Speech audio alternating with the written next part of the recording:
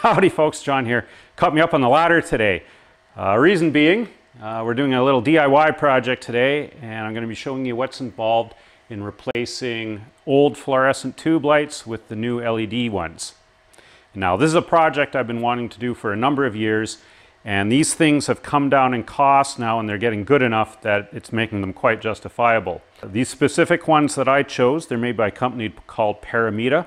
I'll have a link below in the description if you wanted to check these bulbs out yourself. And I'm going to go over in the video here why I chose these ones. These are a ballast bypass, so you actually have to remove the old magnetic ballast in here, and I can't wait to do that. You know, these things hum, they flicker, can't wait to get rid of that. But even if you had the newer electronic ballasts, the same process would be used. I'm just going to show you how simple it is. You know, if you've changed a light fixture in your house before, or a light switch, anything to do with electrical line voltage, this is going to be quite a simple little project.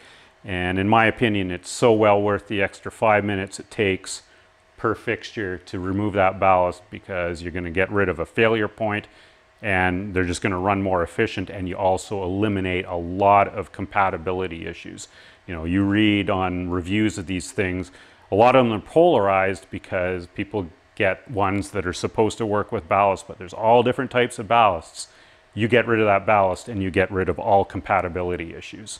Now, in my search for information on this project, it was lacking. There's so much that's kind of covered over, and hopefully I can address a lot of that. One is color temperature. I chose 5,000 Kelvin, but we'll look at some comparisons there. The main two I was interested in though was power usage and light output. And I'm going to actually do some measurements. So we're going to check the power usage before the conversion of the original fluorescents and then afterwards. So that'll give you some ideas to how to calculate what the payoff is. Roughly, I calculated with 1 year I'm going to pay these off in energy savings.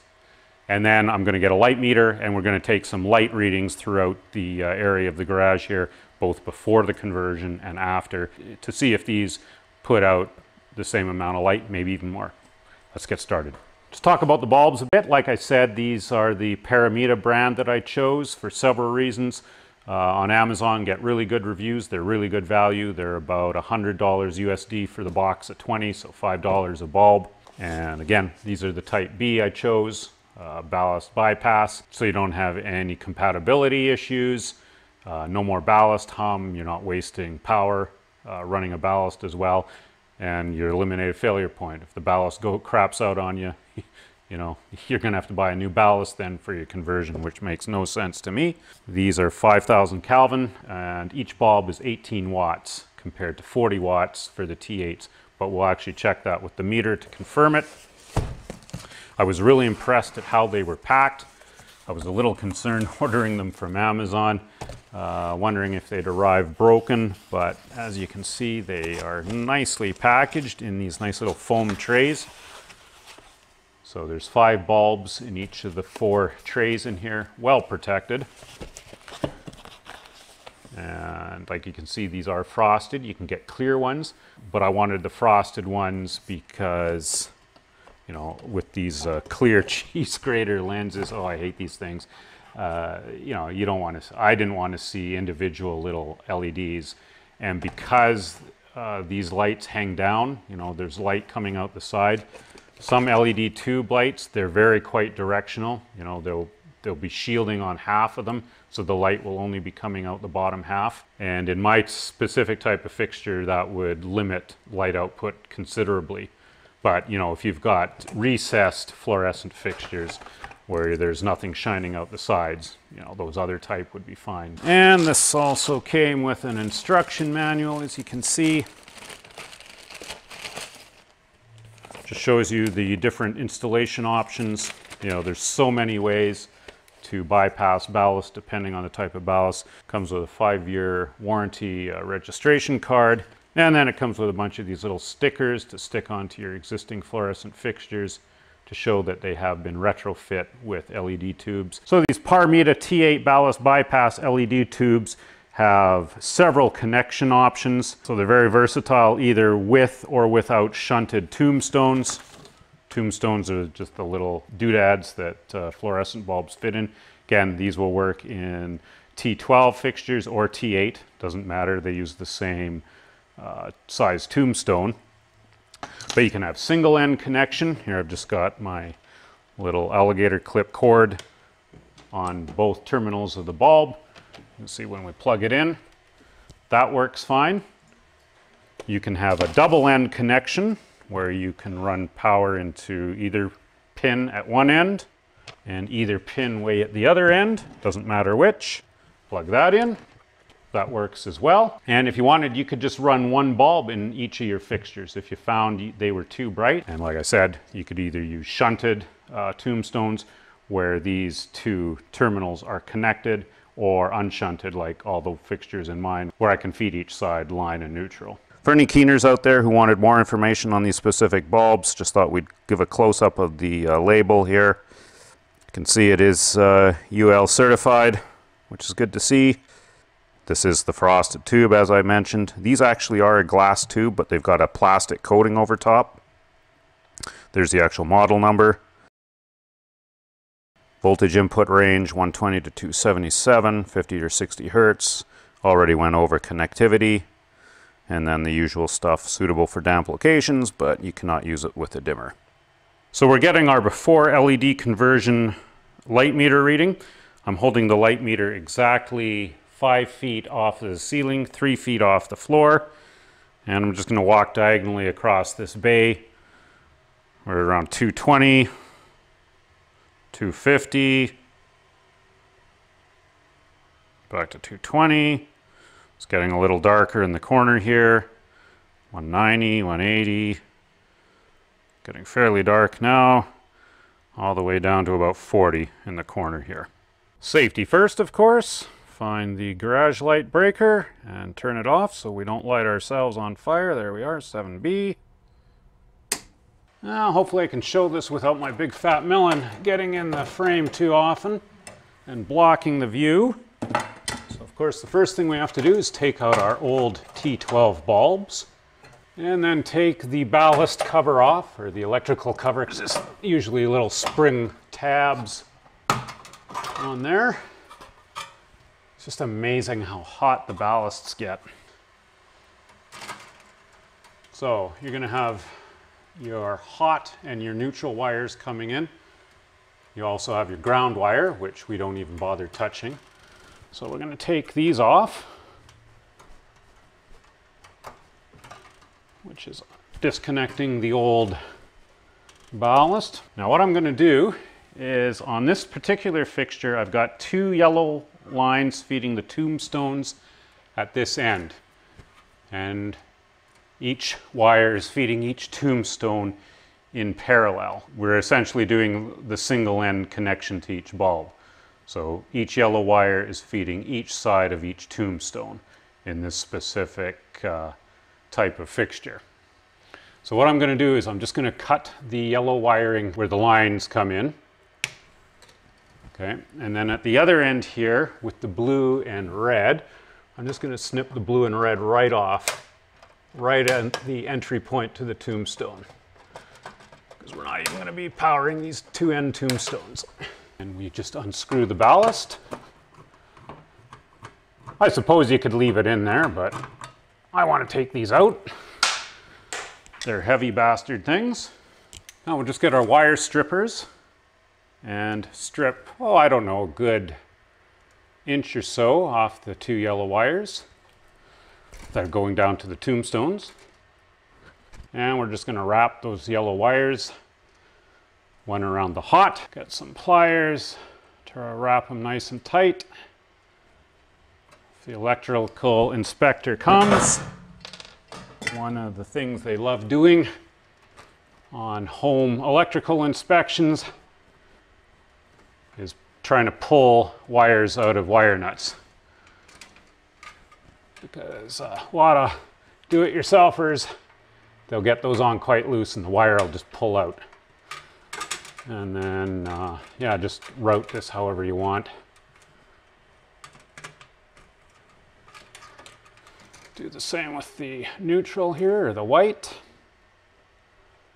Wrap it. Twist it on good and tight. Put the old wire nut back on. Or new one if the wire nut needs to be replaced.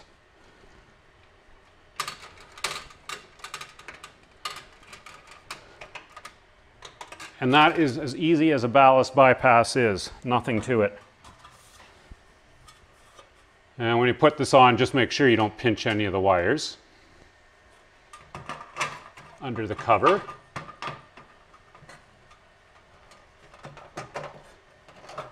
These covers, they have notches in the end specifically for the wires to go into so they don't get pinched by the cover.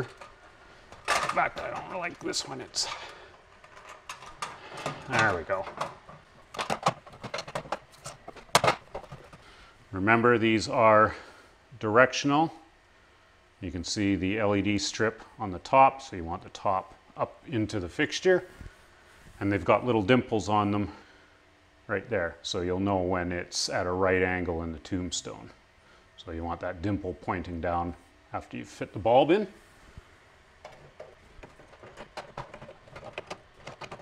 There's one in.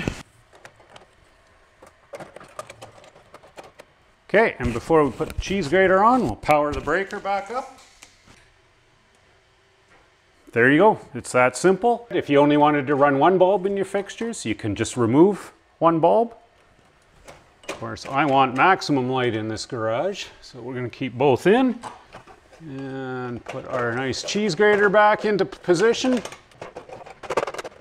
That's it. Okay, just looking at the power usage of the two fluorescent bulbs. Just have my meter here in series with the ballast and the line in.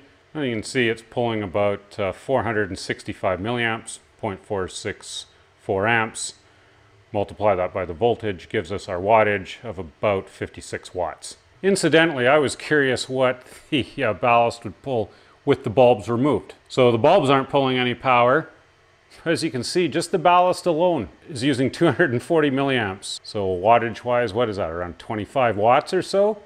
Not even powering any bulbs. So that's what I was talking about, why having a ballast bypass is the way to go. Because these ballasts do use a fair bit of power on their own. At least the old magnetic ones. The electronic ones, not nearly as bad. So now we've got the LED bypass done on that fixture, and both bulbs together drawing around 0.277 amps, 277 milliamps. So that's about 34 watts of power usage. Pretty close to the 18 claimed watts per bulb. Not sure how well this color comparison test will show up in the final video, but here's the 5000 Kelvin LED tube lights, and here are some original T12 fluorescents that I haven't changed yet, and these are cool white. Apparently they're about 4000 Kelvin, but you can't really compare color temperatures between fluorescents and LEDs because they put out a completely different color pattern. Another quick comparison between color temperature. We're just looking down at the end of the garage here, and I haven't done the LED tube light conversion yet. These are still the cool white T12 fluorescents.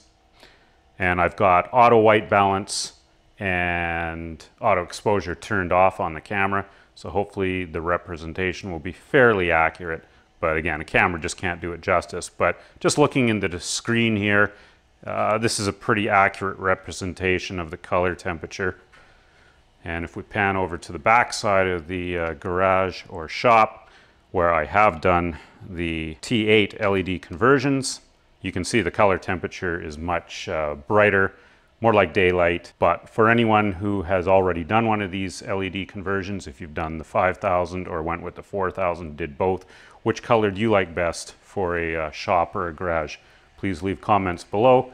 Getting our comparison light meter readings now with the LEDs. Again, we're going to walk diagonally across the bay floor here, and meter again 3 feet off the ground, 6 feet off the ceiling. And we're starting out at around 470, 480 or so. Try to keep the glare down. Just drop below 400, back above 400. Going to the dark corner. Well, we're sitting at about 70 or so. So pretty much twice as bright in here. So all 17 fixtures in the garage have been converted to the LED bulbs, and I'm really impressed with the end results. As we saw with the light meter, roughly twice as bright. Keep in mind that's with brand new LED bulbs and comparing them to, middle-aged fluorescent bulbs. But regardless, definitely brighter, and I'm really enjoying the 5,000 Kelvin color temperature. I think that is a wonderful choice for a garage. I can see why people recommend it. It's going to be so nice working on the cars now and detailing them in here. There's all our old ballasts. And I thought I'd just show the actual physical temperature of these bulbs. If you're wondering how warm they don't get warm at all. I'll just take a temperature reading on the back of the bulb here. It's kind of hard to see with the bulb lit up. This bulb's been turned on for about half an hour. And we're sitting almost at 40 Celsius. In Fahrenheit, what is that? About 100 or so. Yeah. And hopefully that gave you a little bit more information if you wanted to do your own LED T8 tube light conversion. Well worth it in my opinion. And the money savings definitely worthwhile now. Makes it justifiable. Thanks for watching, folks. We'll see you next time. Happy LED conversion.